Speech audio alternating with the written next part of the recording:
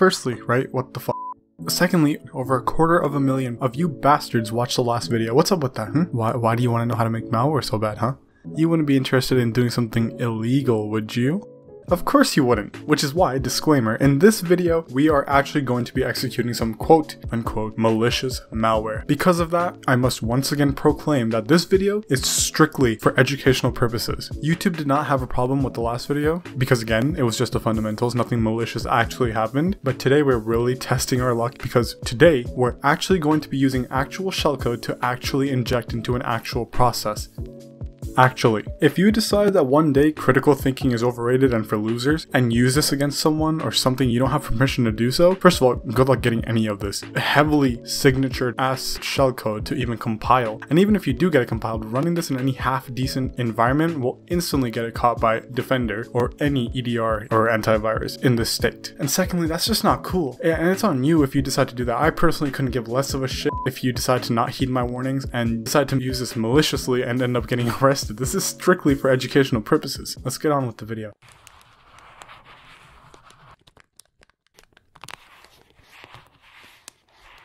By this point, you should know what handles, processes, and threads are. You should be at least a little comfortable with the Win32 API. You should have been able to successfully create a process or message box. If you don't worry, just go watch the first video and we'll wait for you to finish. Go on. The rest of you rejoice, today is the day. For this video, I'm going to be programming and executing all of this in a virtual machine, specifically Windows 10 version 22H2, build 19045. Bro, why are you telling us your operating system's entire government or should name just say Windows 10? Listen, you water skimming lizard. Yeah, it's true, for this technique, knowing the build version or whatever isn't going to be necessary, since the Win32 API will be handling all of the overhead for us. But I want to get you guys into the habit of at least being aware of these things, since as we'll see with the relatively more advanced techniques, your OS version and build will genuinely matter. I'll be programming in Visual Studio, and in the last video I got a plethora of comments regarding what themes and extensions I use for Visual Code, which is what I was using there, not Visual Studio but Code. And I've pinned a comment with the extensions and everything that I use for weeks now, and I'm still getting comments about, are you guys' eyes painted on or some shit? We'll also need to use MSF Venom or something else to generate our shellcode. I mean, you can make your own if you want to. The one thing that you cannot do is go out onto the internet and grab someone else's random ass shellcode and just think that it's okay. Listen, this is shellcode, okay? We're dealing with serious stuff here. Don't just risk that. So for the shellcode generation part, I'm just going to use my Kali machine. I'm not going to be covering how to install or configure Visual Studio or the virtual machines or Kali or whatever, because there are almost an infinite amount of resources for you to learn how to do that. But do note that you do need something to program in and something capable of compiling your code. You also need a way to generate the shellcode. So those two and the previous knowledge about the process handles, threads, blah, blah, blah, the Win32 API, those are absolute prerequisites that you will need before attempting this. I was also getting some questions about if knowing C, C++, C#, or whatever was necessary. Guys, your programming language is just a tool for you to do a certain thing. It literally doesn't matter. Each language Speaking of language, I should actually probably learn one. Each language has its own pros and cons, especially in its applications as it pertains to malware development. But just because I'm doing this in C or C++ doesn't mean that you have to do it in C or C++. Of course, this series is primarily going to be focused on those two languages, but you can do this in anything you want. When the first video came out, in my Discord server, which you should, again, join by the way, I was seeing people doing it in Rust, in Python, in ritualistic Gaelic incantations. So seriously, don't let the language be a barrier or a gatekeeper here. I'm just trying to teach you the underlying idea of these tasks. And one last thing, I promise. I need to drive this point home, okay? It's late for curfew. I'm not this person in the video anymore. I'm more muscular now. I mean, I've taught myself to program in C through doing malware development, and as such, my coding practices have gotten a little bit better and better the more I start doing more and more techniques. However, I am not some sort of expert in C, C++ programming, or malware development. Not even close. I would never ever claim to be. I'm literally just the most average dude with a computer and an internet connection. I'm simply making these videos as a way to consolidate my learning and to potentially teach you guys something or help you avoid certain pitfalls that I've faced during my learning so that you can bypass them. The best way to understand something, to truly understand it, is to teach it to someone else, and that's what this channel and the blog are all about. So once again, if I make a mistake, I'd urge you to postpone that little brain aneurysm that you're having and take a deep breath and let us know in the comments, okay? Okay, let's discuss process injection.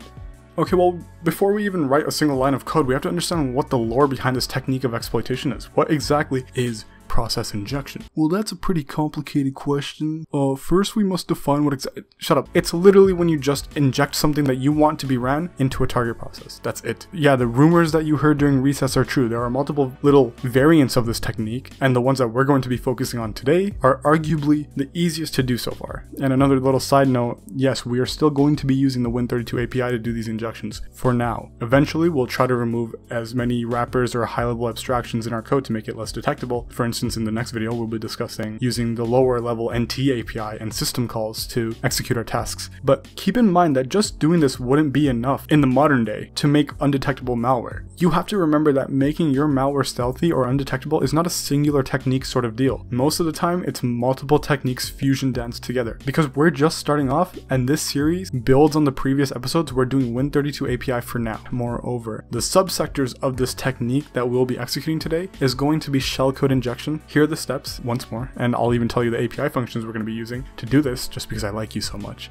We start by getting a handle on either an already existing process or a process that we've created. This can be done with open process. We then allocate some memory into that process's memory, that memory being our shellcode that we'd like to be ran. We can do this with virtual alloc. We then actually have to write that into the process's memory. We can do that with write process memory. And finally, we create a thread to run our payload with create remote thread. And lastly, we'll be delving into doing a DLL injection, which is pretty much the same steps as the shellcode injection, except we're loading our own library into the target process, which again just runs our own code. In this case, it will be running a handcrafted DLL made by us. I like the approach of opening a handle to an existing process, since it's a bit less suspicious than just spawning one solely to run our payload, whereas with our approach, we're injecting into an already existing process. However, note that again, we are not worried about evasion for now, so you can 100% do whichever you like. This is disgustingly oversimplified, gross, right? But we'll move on to the deets once we get onto the respective sections of this video. Speaking of which, let's finally start our trek. So you guys remember that whole thing about a process having virtual memory given to it, or its own virtual address space? Well, the purpose of this technique is to allocate our own little section of memory in that target's process virtual memory space, with the necessary permissions, which we'll discuss later. This memory that we're going to be allocating is just going to be our payload, id est, our shellcode. There's a lot to uncover here, but let's just remember the steps needed for this method to work, and then we can delve into the hyperfine print as we're doing it. So let's set up the code for this technique. We'll leave generating the shellcode for the last step. There are some things that we need to make sure of. Number one, make sure that if you're injecting into a 64-bit process, you compile a 64-bit program. This will save you a ton of potential headaches, as you'll see in the common pitfalls section. Number two, we need to either disable Windows Defender or create an exception for the folder that you'll be making all of this stuff in. We'll start by opening up Visual Studio. Load, holy f. So I got a comment that said I wasn't funny, so you and me, we're just gonna have to be like all serious starting now. You're lucky I just got finished doing my Tai Chi and I'm feeling particularly zen right now, otherwise you'd be in a lot of trouble. Create a new project. Let's just make an empty project. And then you want to name this something meaningful, something important to you, something very dear to your heart. And as you can see, we are very serious. I've named this Vine Boom Funny Meme. It's not funny, so let's just go ahead and hit create. Okay, we've created the project and now we actually have to add in our source file, which is going to be holding all of our code.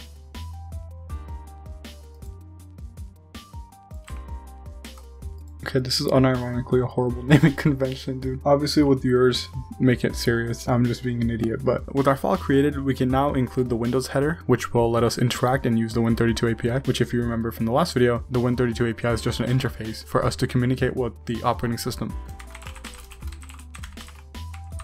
And because I like to make my programs more verbose than they actually should be, we're also going to include the standard input-output header as well, so that we have access to things like printf.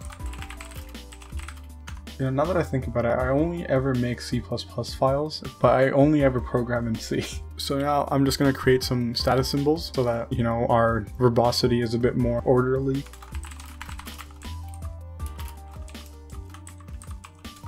Now you could do it like this, there's nothing wrong with this. I'm just doing this so that it's more visual for us when our program runs. You can do it like this, or you can do it with like macros like this. Shout out to Baki and Aqua, by the way, for introducing me to macros. Or if you don't want to, again, you don't have to, do whatever you want. Let's just set up our main function and test it with something random just to make sure that everything's working.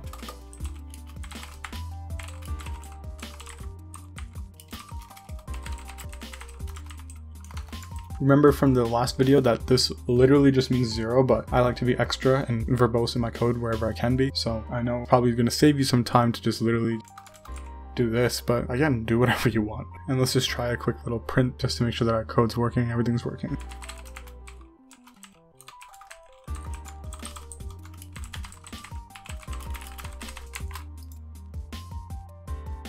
As we can see, everything's working, so now we can begin programming. So if you remember, every process has a process identifier or a PID, which is always a multiple of 4 if you've ever taken the time to look at it, which isn't important, but it's still pretty cool to know, and it's just because of code reuse and some other backend kernel stuff as well. So the thing with the PID is we want to be able to supply a PID through the command line so that it's easier for us to inject our target process. Otherwise, we'd have to change the PID in the source code, and processes are always closing or opening all the time, so we'd have to edit the PID and recompile, and that's just a straight-jacket padded cell nightmare. So let's instead just create a PID variable, and it's going to be of the D word type.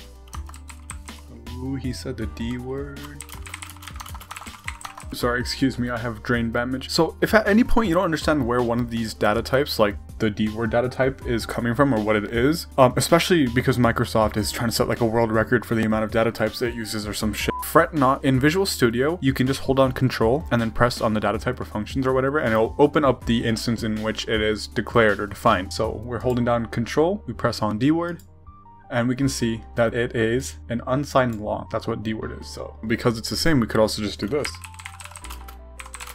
Right? But there's already a data type variable for this long ass one. So this is one way to look at where it's defined. An easier one is just by searching it up on the MSDN. Remember? We just discussed how detailed this holy grail of documentation is. And a neat thing you can do is save it for offline use by hitting this tiny little download button right here. Download PDF. As you can see.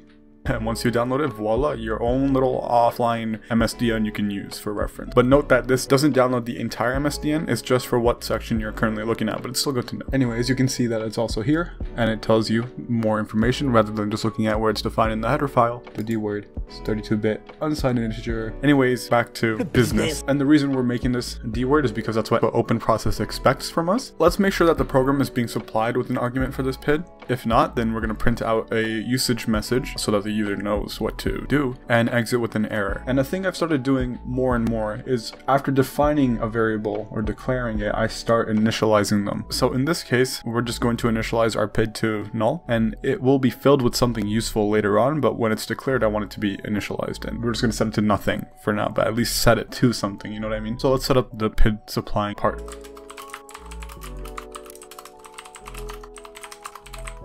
Oops, got rid of my freaking status symbols.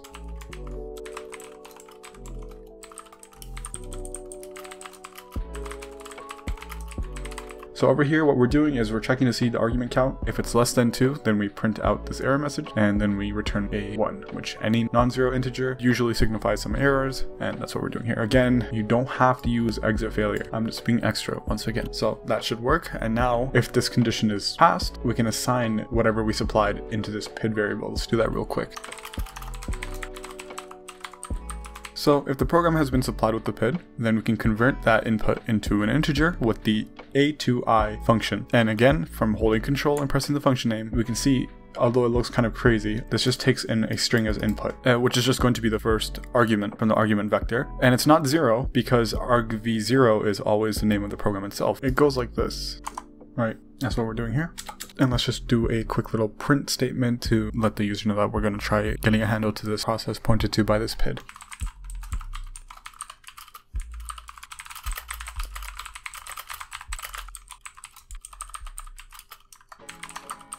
The reason we're doing %LD is because that's how you format a double word. Format specifier for the long is an L. If you want to print it into decimal format, we're going to do LD for decimal. And so let's run this and see if this is working as expected. We can compile with Control F7, or you can just go straight to build, compile, and then we're going to start without debugging because we just want to run this. So we can do Control F5 or just start without. And if you weren't in full screen, there'd be like a green YouTube play button that you can press on. Start without debugging.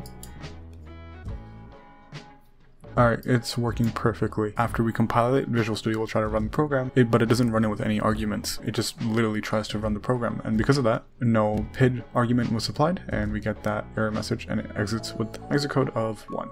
Signifying failure. But if we try to do this ourselves, Control tilde to bring the developer shell. Same error message. Let's try a random. Okay, it's working as expected. Perfect. For the next section, we are going to get a handle to the process now, to which this PID belongs to. We're going to be doing this with open process. So let's go look at that real quick on the documentation. So from the documentation, we can see that if the function succeeds, the return value is an open handle to the specified process. But if it fails, the return value is null. And we will be combining this with getLastError, but that's soon to come. We can see that it returns a handle. So in our code, let's set up a variable that can hold this. But just a little spoiler alert, we're going to have another handle, or another variable that's a handle, called hthread for when we eventually create our thread. So let's just also include that here while we're already doing this, might as well. And if you've watched the last video, you should know why we put this H here. It shouldn't be that much of a mystery anymore. We know that Microsoft does this well because they use the Hungarian notation naming convention. So they will put the type of a variable, whatever it returns or whatever it is, as a prefix before the variable name. If we had a bool like this, we would put b in front of it to indicate that it's of the type bool. Quick little recap. With the handle variables created, we can now use the open process function. And as always, we will go through all of the parameters that this function takes one by one, just so we have a complete understanding of what exactly this is, what it expects, and what it returns. Because this returns a valid open handle to the process that we're trying to target, we want our hProcess variable that we just created to hold the return value of this function. So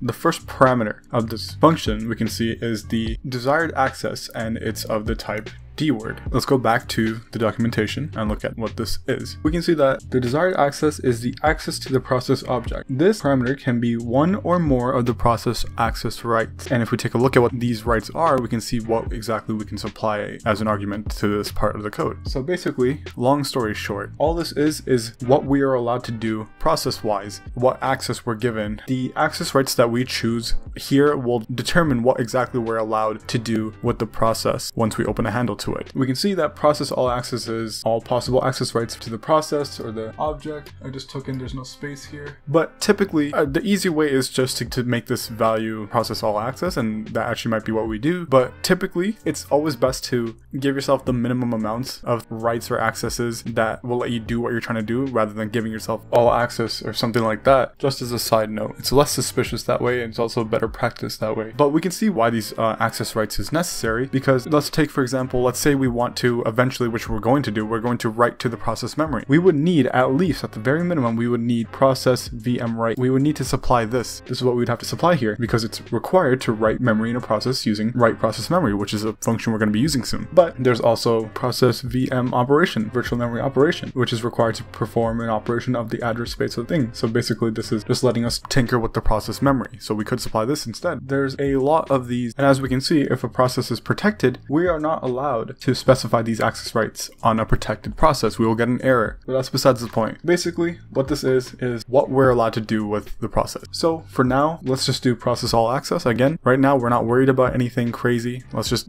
get on with the code, right? We know the desired access level that we want for our process is all access just for now. So let's do that. And do note that there are more of these access rights. They don't just pertain straight to processes. We do have the same thing for threads as well, as we can see here. Look. Same thing, thread all access, right? Now you know what these things are. The next parameter is a Boolean type, and it's asking us if we want to inherit the handle. Basically saying that if this process that we attach to spawns any other processes, do we want to inherit that handle? Do we want the handle value that we have here to inherit that? We don't care about that, so we're just gonna set this to false. And lastly, this is our PID. Our process ID. It's named differently, but I told you in the beginning when we started this series that you will see things named differently, but as long as you get the general idea, you should be fine. So this is where we supply in our PID. And because we know that open process returns either a valid handle or it returns null, if there is no valid handle, we can write an if statement to see if what we supplied was okay or not, if we got an actual handle to the process. If not, then we will print out the error that we got, and we'll let the user know, and we'll exit with the failure. Otherwise, we'll print out the handle that we got. So let's do that real quick.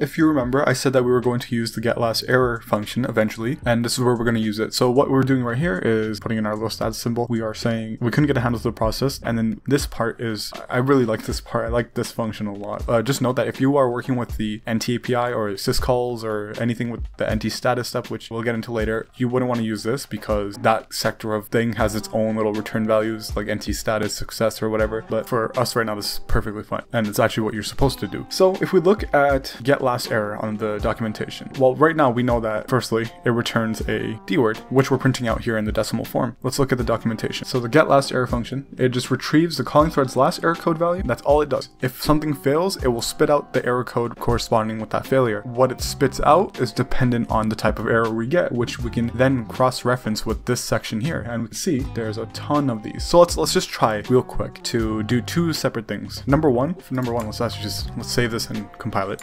The first thing we'll look at is if we supply some random thing in. That's obviously not a real PID. Let's try that. Look at that. Firstly, we see that we get our expected output, which is great. This is fantastic. That means that this part's working. We get an error of 87. So let's look at what that error is. And because we saw that it was 87, we know that it falls in the first range from the codes of 0 to 499. And let's go look for 87. We get an error, invalid parameter, which means that the parameter is incorrect. That is a ton of information given to us. And obviously you do not have to have this in your code, but when you're first starting out, having little debugging things like this is so immensely helpful. Let's try another one. Let's say we want to try to open a handle to a process that we don't have permission to do so. Say like we are our user, but we try to open a handle to a process owned by system. Let's see what error code we'd get then. So first let's find one of these privileged processes. Okay, so it's owned by NT authority system. This is just a system process, which is always going to be 4. As far as I'm aware, it's always 4. So yeah, we don't have access to this. This is owned by system. The highest, this is like the root user equivalent on Windows. You should know this. Let's try opening a handle to the PID of 4. We get error code 5. Let's go look at what that is. We get an error access denied. So yeah, as you can see, this is very, very useful for us as beginners starting out, or even just as we continue along. Having this kind of information can save you a ton of nail biting and hair pulling and desk face smashing. This is a little bit of a tangent, but I do want to introduce you to some of these cool functions as I come across them as well. Also note that even if you set your process access rights, this value, to a process all access, you're not going to be able to magically be able to access or alter a process that you don't have permissions to do so. This name is a bit misleading, but it's for the specific process you're actually allowed to hook onto. So if you try to get a handle to a process owned by system, as we saw with like process all access, you're not going to be able to just magically do that. You will get an error access denied error, which we saw. We could talk about debug privileges and all of that, but it's out of scope for this video. And yeah, and also there is a bit of a debate as far as I've seen on what to initialize your handle values with. So I've seen them initialized with null, and I've also seen them initialized with, hold on, first of all, and I've also seen them initialized with invalid handle value. Now, there's some lost lore on which constant or value to use to initialize your handles, but TLDR, it's a bit historical and convoluted. I'm just going to be using null. It just works better for me as well, especially with all of these functions that return null if they fail, so that's what we're going to do. But I have seen this done before, and as far as I've seen it, there's only like one function that actually uses it primarily, something like create file or something, but I'll have to check up on that later. Okay, we have opened a handle to the process at this point. What do we do now? Well, now we have to allocate our bytes into this process memory. And how do we do that? Well, virtual alloc. And you might have heard about this function. It's pretty popular, but if you haven't, we're going to do the same thing we did with open process, so don't even worry about it. We are going to be using the extended version of the function of the API, which from the last video you should know why there's this and what difference it makes to use the extended version versus the normal version, but I'm not going to cover over that because this is already going to be long. So we can see what virtual alloc takes in, but we do need to assign it to a variable of our buffer that we want to, surgically embed into the process memory. So what we're going to do is set up a buffer for this function and note that it is of the LP void type. So let's set that up accordingly. Remember, check what LP void is, and we have it for remote buffer or our buffer. We are going to set this to now, let's look at what this is expecting. So let's fill out what we already know, and then we'll consult the documentation for what we don't. So the first parameter it's expecting is a handle to the process that we just got from here. So let's supply hProcess as our first argument. Okay, now let's take a look at LP address. From the documentation, we can see that this is inputted and it's also optional, meaning that we do not have to supply this. This is a pointer that specifies the starting address for the region of pages that you want to allocate. Now, pages in this context just means a contiguous block of virtual memory, okay? So don't let page confuse you. We can see over here that if this parameter is null, the function determines where to allocate the region. That's what we're going to set it as. Again, this isn't that important for us right now. We can just let the function determine exactly where this should start. The next one is the size of what we'd like to allocate. For this part, we actually have to start setting up our shellcode part of the program. So we will generate the shellcode later, but for now, let's at least have the variables and everything set up. So let's do. So over here, we just have a bunch of A's. We could do this with like NOP instructions like hex 90 as well, or the int3 opcode like CC, which is the debugging thing. We will just leave this semi-simple. Just know that if when we do inject this, eventually this is going to shred our process's virtual memory and it's going to make it crash because this isn't a valid region. It doesn't matter for now. And then we also want to calculate the size of this. So this is going to be the size of whatever we're allocating. We just want to allocate our shellcode. So it's going to be the size of our shellcode. So let's do that. And then this part is also pretty important. This is a allocation type. Now we're gonna have to consult the documentation for this. Allocation type, so basically this just tells us the type of memory allocation that we want to use. I won't get into too much about the different ones, but the ones that we are interested in right now is memcommit and memreserve. So memreserve, as it sounds like, reserves that address space, and memcommit actually commits it, which is why we need to use them both at once. And we can use them both at once just by doing this, as shown here. If you want it to be cleaner, it literally does not matter. And then the last parameter is the FL protect. This part is also very important. This is going to be the permissions of our memory. If you remember in my first video ever on this channel, we talked about why we weren't allowed to run our own shellcode after we buffer overflowed our binary. And it was because of the NX bit, or the non-executable stack, which means that even if we did get our shellcode onto there or our payload onto there, nothing would ever happen because it can't be executed. This is pretty much the same thing. If we don't set this permission properly, our shellcode isn't going to work. But you also have to remember that a random buffer of memory or a random chunk just allocated to our process, given all read, write, execute permissions, will look so insanely suspicious. And that's what a lot of things check for, because we are learning. And again, we do not care about evasion for now. We're going to give ourselves read, write, execute permission, but you don't have to. So we can see page execute read write. Instead of writing this long ass line out, we could also just write hex 40 and it'll do the same thing. Remember, it expands to this, so we literally can just put hex 40 in here because it's the same thing anyway. Oh, and if you want to see this in the documentation, you can see it here in this section. After we get to the FL allocation type, come down to the memory protection constant, and over here we can see everything. So over here, what we're choosing right now is enabling execute read write access to the committed region of the page that we're committing. Using like virtual protect, like this function, you can then later on change the permissions of this memory. You will see some attacks do that as well. If you keep on looking around, you'll see that virtual protect gets used a lot, and changing these memory protection constants is often in play as well. But with this done, we have now allocated our memory. Let's put in another print statement indicating as such. Well, first, we never actually have printed out the handle that we got, so let's also put in the statement for that and the fact that we allocated this many bytes into the memory.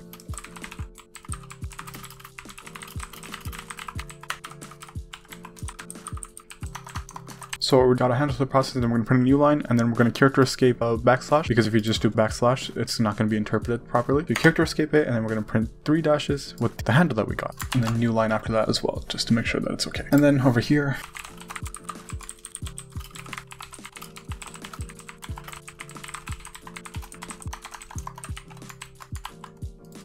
so over here, we're just formatting it with the size of how many bytes our payload is. In this case, our payload is actually going to be, where's our 10 bytes. Also with this, it's also at this point that, you know, I should probably just make a separate variable because we're using it more than once, but honestly, I don't care. Okay, let's see if this is working properly now. Let's try it. Because we want to actually get past this check, we should actually supply a legit PID. For that, I'll just spawn in a notepad. All right, and then we can use a simple. See over here is the process ID. Let's see if this works. Right, it's working. So we can see that we got the handle. This is our actual handle. So let's do that again. Yeah, so we can see all of our expected output. We get the handle. We see that we've allocated the size of the payload with the permissions, and yes. You also might be wondering, Notepad is still alive. right? It's still existing at the same PID. And I made that whole spiel about using proper bytes because otherwise it's going to shred our process. Well, the reason that hasn't happened yet is because we actually haven't written the memory in. All we've done is set aside that space with the necessary permissions. Virtual alloc is not the same thing as writing your memory in. That's what the next function is going to be doing. Speaking of which, is going to be write process memory. So let's close that and let's get started on. We can see that the first parameter is our handle. Second one is the base address. So this is going to be our allocated region, which is what we're going to supply here. And then this section is going to be our shellcode, because this over here, there's no mention of our actual payload content anywhere here. This is just a size in this buffer. Over here is where we actually write that. It's going to match the size given here as well, or here, sorry. So this is going to be our shellcode. I don't know why I chose this name. Okay, and now this is the size of our shellcode, same as this. Now lastly, let's take a look at this. This is just a pointer to the variable that receives a number of bytes transferred to the specified process. It's optional. If it's null, it's ignored. If it's null, it's ignored, and ignored it shall be. We are going to get some R buffers could be 0 here, and we could just make another check for it to see if it's null or not, but kind of redundant here. Let's print another message saying that we've actually written this memory.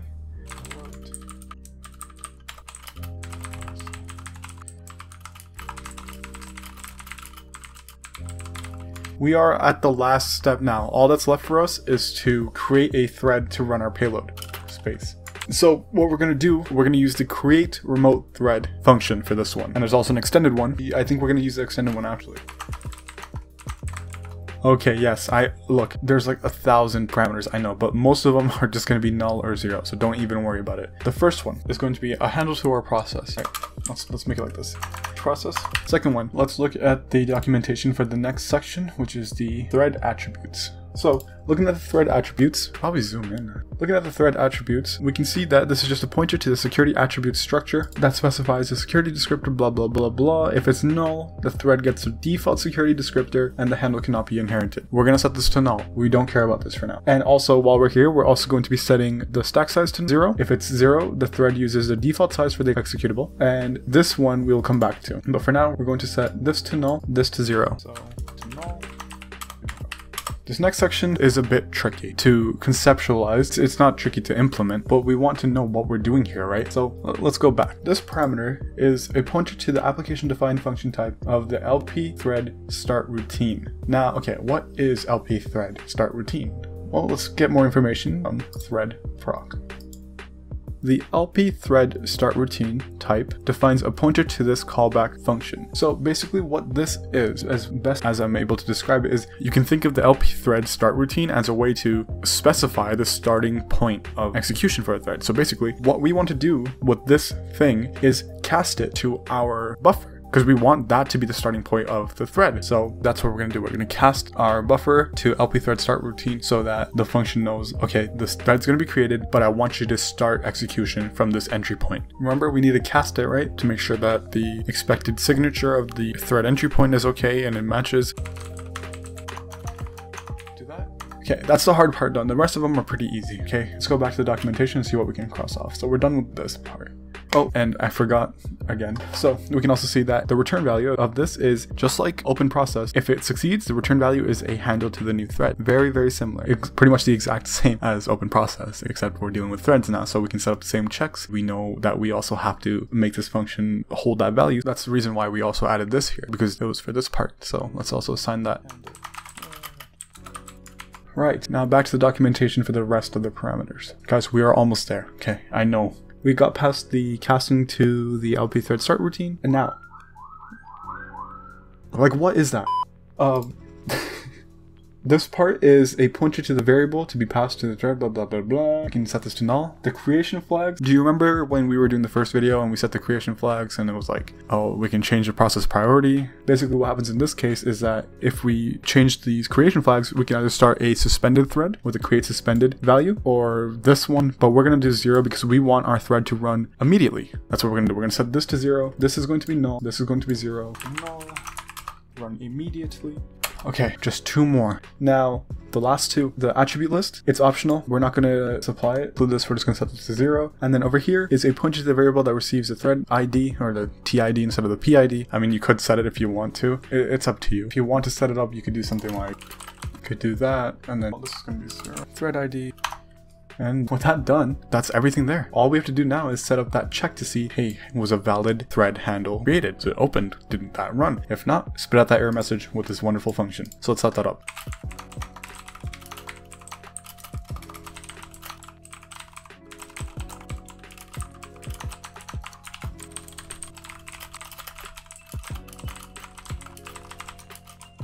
Also at this point, if at this point we don't, I want to close the previous handle that we have on the thread, otherwise it's going to remain open. You could have it like that, I guess, but to make our code clean, right? I say that as I have two fucking wiggles. Okay, so I'm not going to go in depth with this function. It's literally just one parameter in, and it does exactly what you think it does. So this just takes in handle object in case we want to close the handle to the process. We are eventually going to use this again down here once everything's done to cleanly close everything. That's done. Otherwise, so that check is there in place. Now, if that check is passed, we're going to say, hey, created that thread. Here's the ID of it. Here's the address of it. And at this point, it should have ran. And after that, we're going to close everything.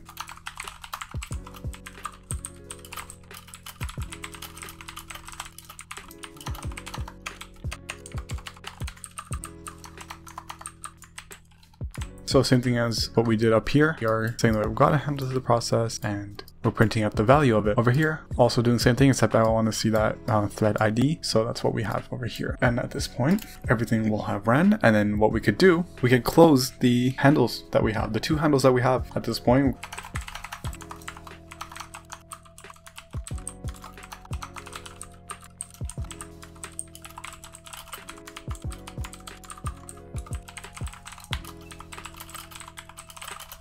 Alright, so we can see that after we've done everything, then the shellcode would have been executed. We will clean up by closing any existing handles and then exit cleanly. There's another thing that we could do right before here, but I want to run this. It's been a long time since we actually ran anything, so let's finally try this. But remember, this is not valid shellcode. This is just spam and it's going to kill our process, but if it kills our process, we'll know that it actually is working somewhat. So let's try that real quick, and I'll get out of full screen for this one.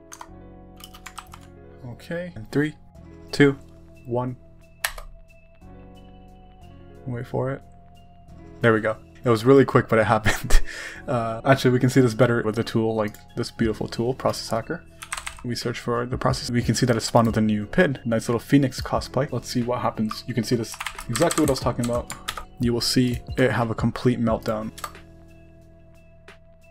Oh, well, in this case, it just died, but you get what I'm saying. That shellcode was invalid, and everything's working properly, as we can see here. Now it's time to use proper shellcode. However, before we do that, I also want to introduce this one new function that will wait for this thread to finish before doing all of this, and that's going to be wait for single object.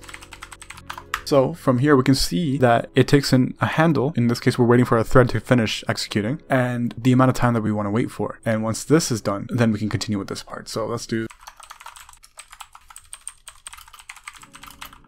So we can say that after this is done, thread is finished executing. Let's go look at the documentation for filling in this part. From here, we can see that the timer interval, if we set this to infinite, the function will return only when the object is signaled. Now, look, this does sound like trouble waiting to happen. Maybe it is, but we're gonna do it. We know that this thread will eventually finish, right? And we know that if we close the process, it will kill the thread as well. So either way, just introducing the new API, I really want to get you guys comfortable, which is why you don't have to do this again. This part is completely optional, but I'm just gonna do it. Now we should see what happens real quick. Alright, now 8. Thread finished executing, and voila. And also, if you want to, do this.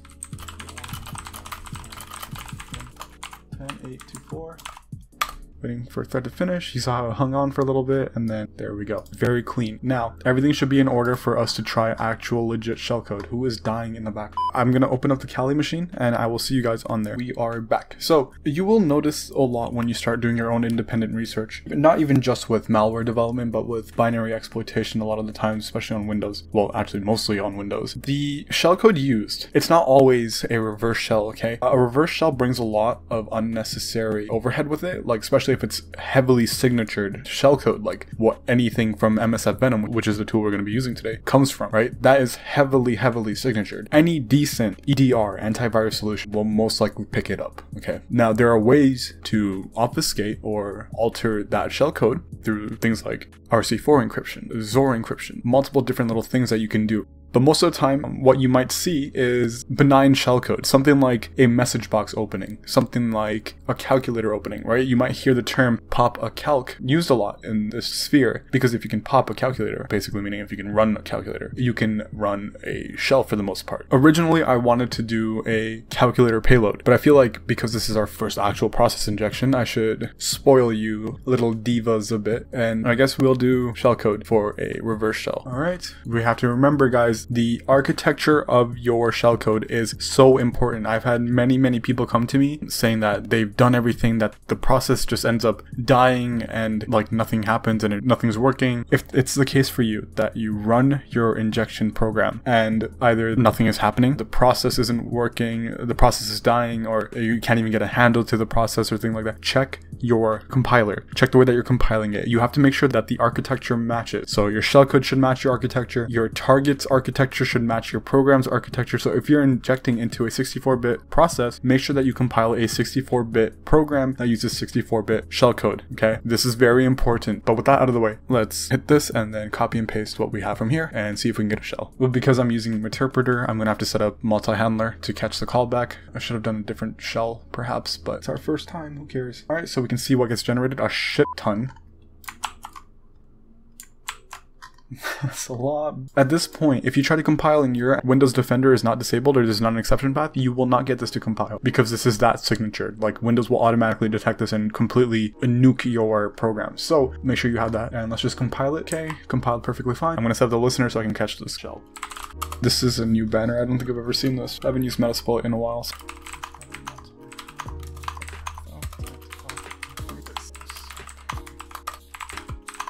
Is that everything? I forget. That should be everything. Let's run this as a job. And now, this is the moment of truth. We've already compiled the program. I'm going to open up Paint. Remember, the process, it doesn't matter as long as it's the same architecture. And you know, that's not protected. Some Microsoft processes are protected. Okay, so what we're going to do is see if we can do this. Find the process ID of Paint. All right, the moment of truth.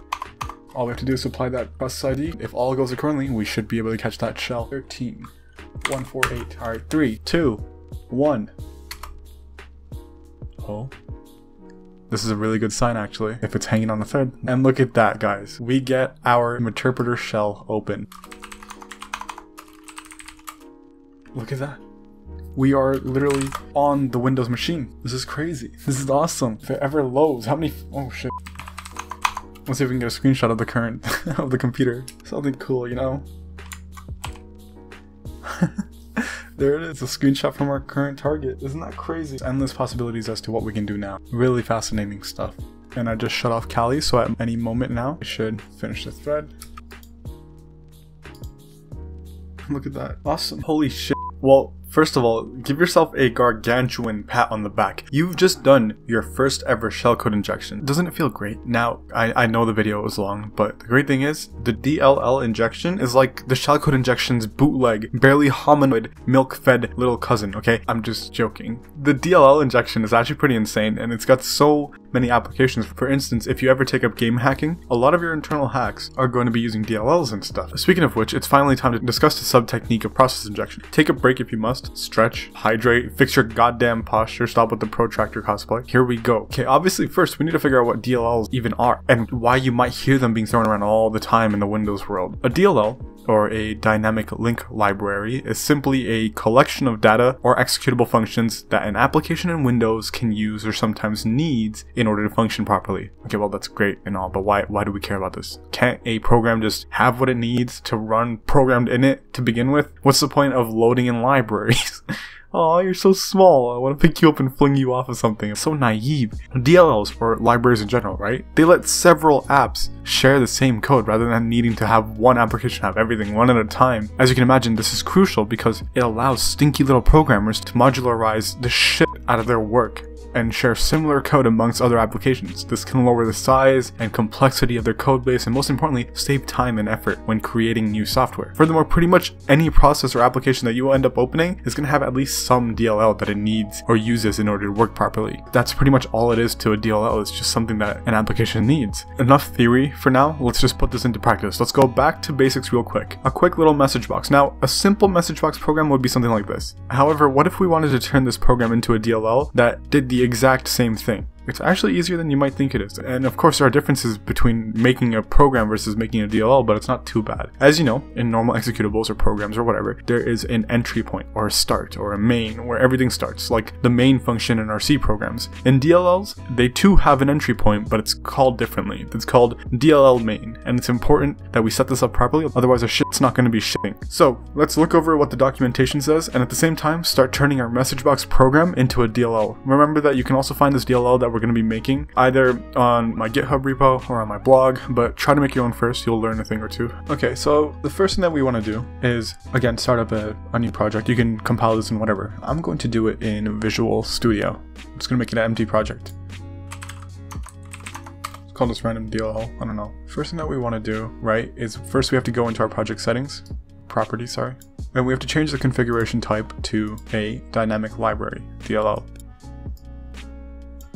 Okay, now let's take a look at what a standard DLL looks like. So from the documentation, we can see that this is what a standard example of a really simple DLL looks like. This is the main of that DLL that we have to define, right? This is what it must follow. And then over here, we have a bunch of various different cases for what the DLL should do depending on what happens. So we have a bunch of switch cases. So DLL process attached. Basically, whenever a process loads our DLL, we're going to run whatever's in this case. Let's copy over this main, and then we'll talk about the individual parameters. For now, it's very simple. It's basically just depending on what happens, we want our DLL to do something, right? And you can have it calling in functions, or you can set up the code directly in these switch cases. It's all up to you. We're making a message box, so we can literally just have a message box function whenever our process attaches, which is what we're going to do. All right, so again, because this is a DLL and we're going to be working with a bunch of Windows shit, we're going to have to include the Windows header, so let's just do that.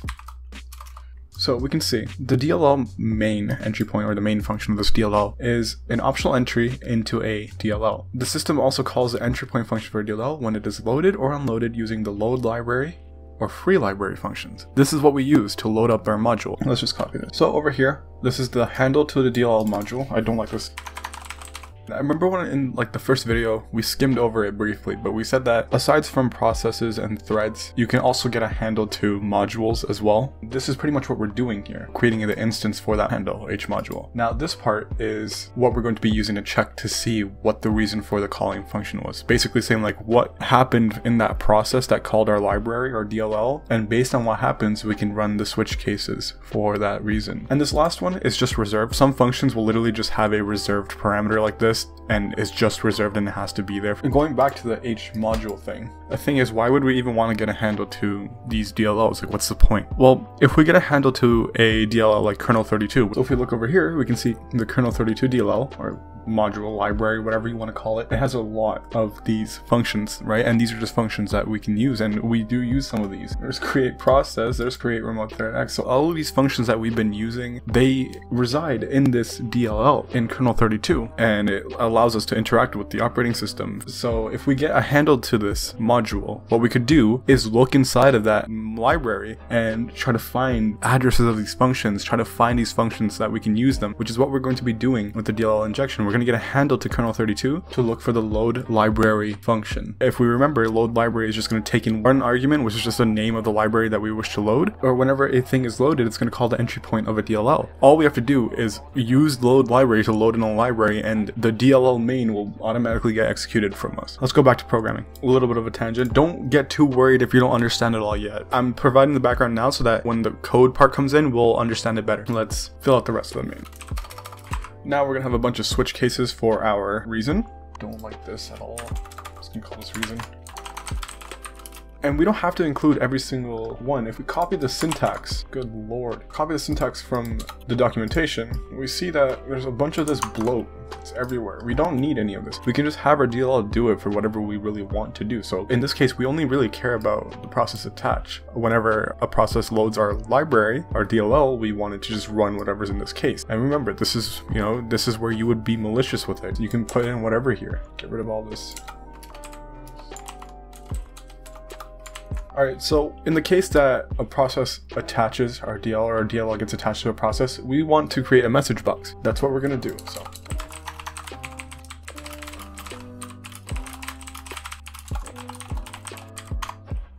we should be able to compile this now. There is a way for us to actually call this main function or any functions within DLLs by using a tool called if it ever fucking loads. Why is... So, and it is important sometimes to figure out what valid functions a DLL contains if you want to use it in your attacks. For instance, if we want to do a DLL proxying attack or sideloading, we want to proxy over those functions, because if you think about it, if some of you may have done a DLL hijack or some sort of unquoted path thing or something like that with DLLs where you replace a legitimate DLL that a program uses with a malicious one. But if you do that, the process, sure, it will load the DLL and your code will execute. If the function that the process needs to function isn't present within the DLL, it's not going to work properly. So that's where the DLL sideloading and stuff comes in. You find out these actual functions that are present within the DLL, and then you can export them and proxy them over, and it's really, really cool. A bit too crazy for us right now, but it's just nice to know that it exists. And so the way that you can run these, say we wanted to run DLL main, using a tool like run DLL 32, we have to specify the DLL name, and then specify the function that we want to run, which in this case is just going to be DLL main. And we will get an error, but it will run the code. So let's try that. And there we go. We saw that. It runs exactly this. And now after we press this, it's going to error out. There we go. That's pretty cool. We have just generated our first DLL. Give yourselves another pat on the back. Good job. So what I'm going to do now is move this DLL into a place where it's going to be easy for us to reference later, because that path, that /64, debug, all that shit, that's just incredibly insane. Okay, so there's our DLL. I'm just going to move it to maldev. So there it is. Let's move on to actually programming the DLL injection. I will program most of it and come back when there's something different from the shellcode injection part, but for the most part it's going to be the same thing. But I will stop to talk about what's different when that part actually comes. Until then, just enjoy me mindlessly smashing away at my keyboard. Just going to do another empty project. I'm actually going to set up my status symbols properly this time. I cannot believe I went that entire time without even noticing that they were all the positive symbol. Okay, yeah, so now it's set up properly. K for OK, E for error, I for information. I'll set up everything and then I'll come back to what's different. Most of this stuff is extremely derivative. We literally just covered this in shellcode injection, so I won't talk about that.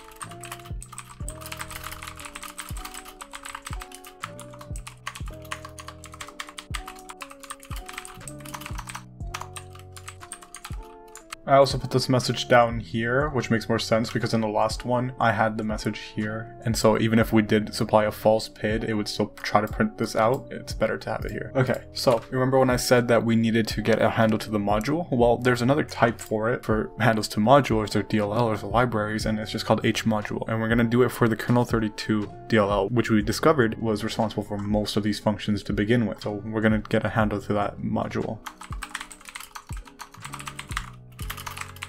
Okay, so that's the first different thing. Secondly, we want to actually specify the path, the full path of where this DLL is for the load library part.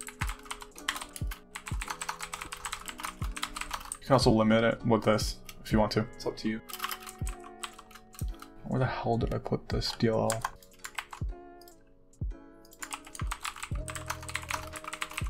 And make sure you also character escape.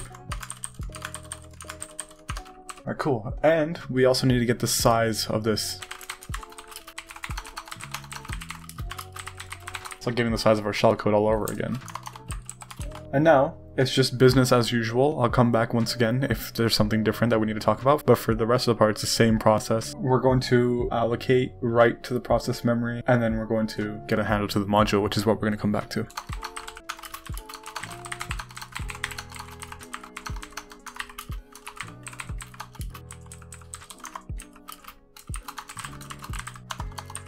Now for this, we don't need page read write execute. All we need is just to have read write at this point. We're not really executing our shellcode, but we need to have the ability to read and write onto the memory into this buffer. So we're going to put up read write.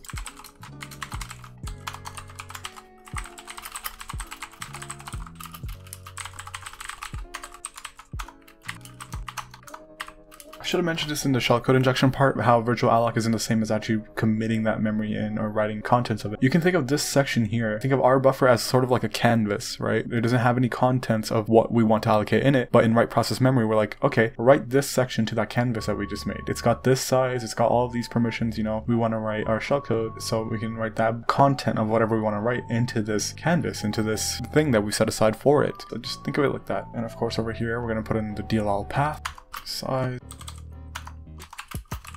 And I mean, I could get rid of that R buffer check. It's the same check we're just making because virtual alloc will return null if it fails. So we could just put in another check like this to get rid of this annoying ass error. I mean, I guess let's just do that.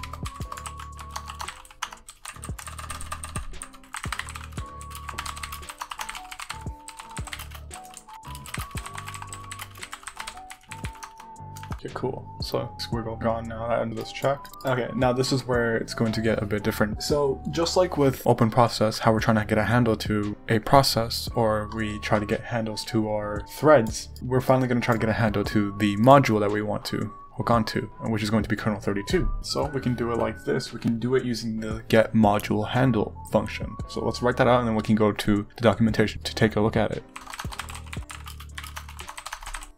We can see that it literally just takes in a module name. And because we're trying to get a handle to kernel 32, we're going to specify kernel 32. And because it's a wide function, we have to make sure that we encode it as such. Let's take a look at this real quick. So get module handle, it retrieves a module handle for the specified module. We want to specify our DLL, it's going to get a handle for the DLL, and all it takes in is a name of the loaded module, either a DLL or an ext. And if we don't specify an extension, it's going to, by default, try to do .dll. Be sure to use backslashes, not forward slashes. And we can see, just like open process, if the function succeeds, the return value is a handle to the specified module. If it fails, it's null, and we can combine it with that wonderful get last error function. So let's set up our checks. I guess we could try doing this with ternary operators or whatever, but that's like nerdy programmer shit, and we're not nerdy programmers. Make a macro at this point for all of these checks, or like a function.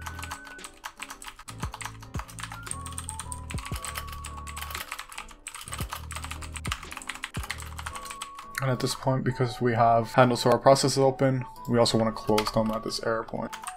And otherwise, if this check is passed, that means we would have got valid handle, so we can print that handle out and we can let the user know. Okay, now this part's going to be a little bit tricky, but just follow along, you'll get it. At this point, we would have gotten a handle to our kernel 32 DLL, and because of that, what we want to do now is reach into that module, basically, and then find out where one of these functions that we need, which was load library, if you remember, where it resides. And once we get the address of that function, we can use it in our create thread to run it. And remember, a load library literally just takes in the name of a DLL or a module and it'll just run it magically, wonderfully. And so just bear with me, I'll program this line out and then we'll explain it.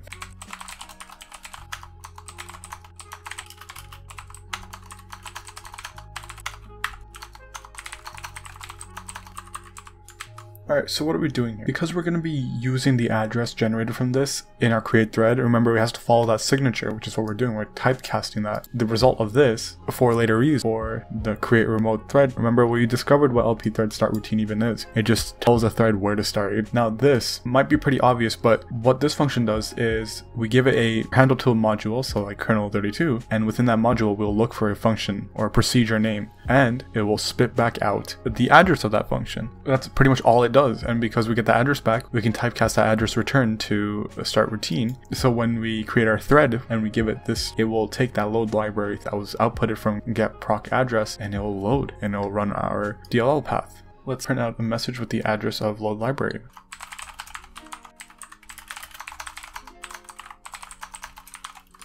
And now it's just a matter of creating our thread. Everything's set up at this point. We don't really need the extended one for this one. We could just use create remote thread. And remember, we typecasted that start address already. It's gonna run this. So otherwise, we'd have to like do something like this, and it'd be like, what the hell? Just do this.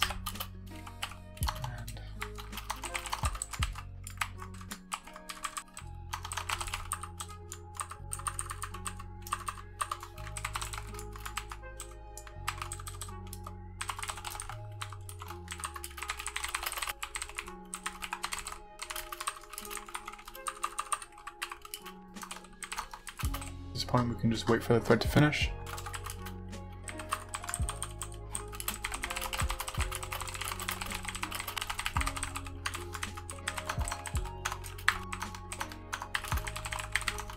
And in this case, the thread's only going to finish once we press the message box. Once we press OK, it's going to complete, and then that's when the rest of this code will cleanly exit.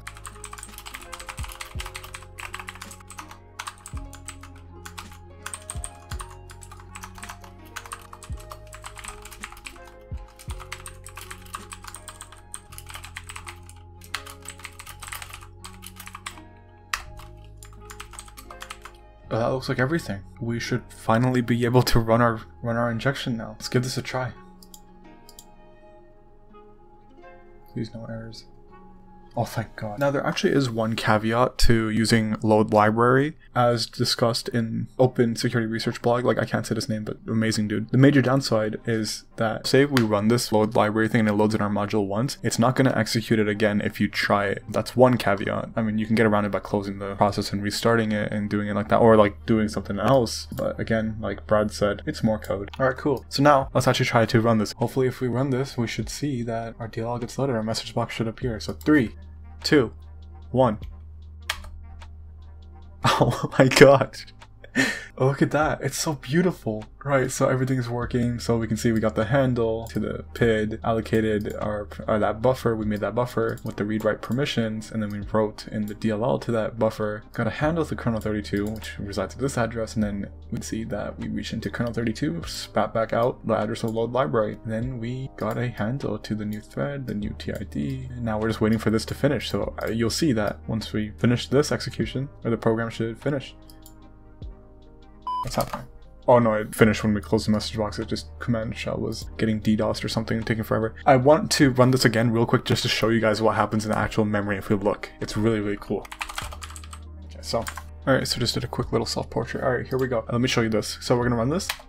Alright, that's gonna finish. There we go. So, and now if we go look at this process within Process Hacker. So yeah, if we look at, what was the PID? I mean, we could just search for PID. Right, so if we double click on this, we should see our DLL here. Look at that. So we can see it being used here, right? And a thing you'll notice is, firstly, modules. We can see in the modules, whatever the modules this process loads, we can see our custom made DLL in here. It's been loaded, right?